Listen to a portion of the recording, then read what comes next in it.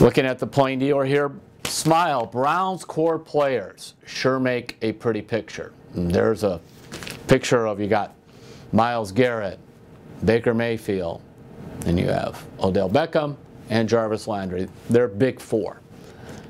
Interesting sort of to watch some of the national media talk about this picture of the Browns' top four players. Some people said, well, Odell Beckham should have been doing a press conference himself, because after all, it was introducing him to the media. What do you need these other guys for?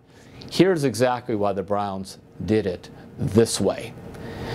Yes, Beckham is a star and he's coming in, but they want Beckham to know, and they're trying to sell this whole thing, that he isn't the only star in the galaxy. Myles-Garrett is an elite pass rusher. Baker Mayfield is the quarterback. Jarvis-Landry is a Pro Bowl receiver, and of course Odell Beckham, coming in new, is again another star, but not the only star. That's why I think they wanted to have it this way. You get a feeling for this is the team. And then secondly, we've heard, well, Odell Beckham didn't want to come to Cleveland. I'm sure he's a kind of a New York style guy. He liked all that, even though he's from LSU.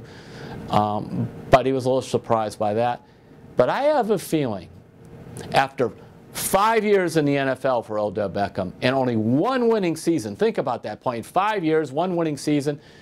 The previous 2 years, the Giants were 3-13, 5-11.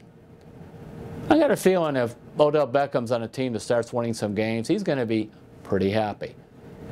And I do know this, Odell Beckham has not been on a team with a quarterback as good as Baker Mayfield. Yes, he played with Eli Manning, but he has Eli Manning towards the end of his career.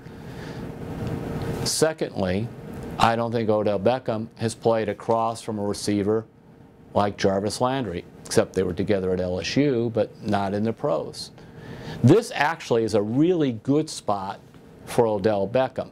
Now, some of the national media will say, hey, it's the Browns, it's going to explode, you know, like you just tear things apart, goodbye.